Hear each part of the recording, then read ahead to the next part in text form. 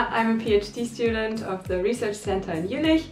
We are involved in the CrowdDNA project with 6 other partners, and our role in the project is to carry out large-scale experiments with crowd. Hi, I'm Helena and I'm a PhD student at the Research Center in Jülich, and I've got a background in psychology.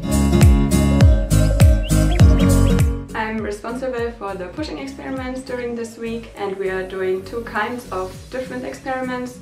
First of all, we push people with the punching bag. There we really want to identify how a push propagates through a crowd, and also we want to see how the participants recover balance after they are exerted to a push. The other experiments we're doing is in a crowd pushing against each other.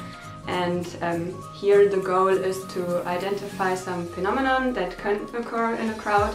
For example, sideways movement, or sometimes even people are lifted up or pushed down. The overall goal of these experiments is to identify possible dangerous situations in a crowd. So in this week I'm doing experiments on social interaction in crowds. So especially we want to see how people communicate in these crowds. And therefore we have a larger amount of people which are going through a bottleneck, and in this flow we interrupt the people. So they are waiting in front of this bottleneck, and then one person or some persons receive an information from us and they have to pass it on in this crowd.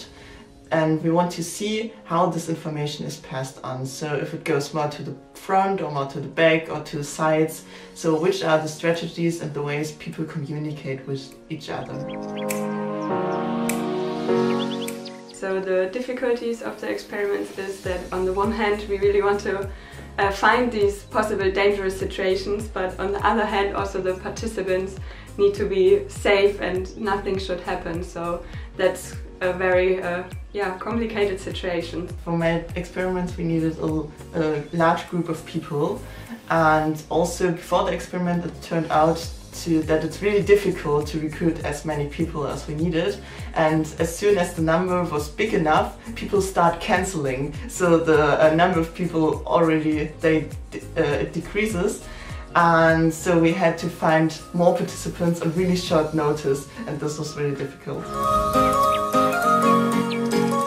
All partners are very interested in our experiments and also the data that we collect, but in these experiments especially 2 partners are more involved, and that's INRIA from France and the University of Ulm. So with INRIA we do some special experiments, also that one person passes through a crowd, and the University of Ulm brings in the expertise with the pushes and the pressure sensors. I think all the partners are kind of interested in the data and in the videos we generate during this week. And especially for my experiments, the partners from the University of Madrid are especially interested in the videos because they need videos of large, dense crowds moving forward to validate the simulations of groups. So the best part of the experiments this week was the participants. They are so motivated, and it also seems like they're having lots of fun participating in the experiment. It's a really good thing to see in this experimental week that the ideas you have in your head during the whole planning process are really working out with the participants, because it's always a risk to do experiments with people because maybe they behave in another way that they should, but this is really great if it works.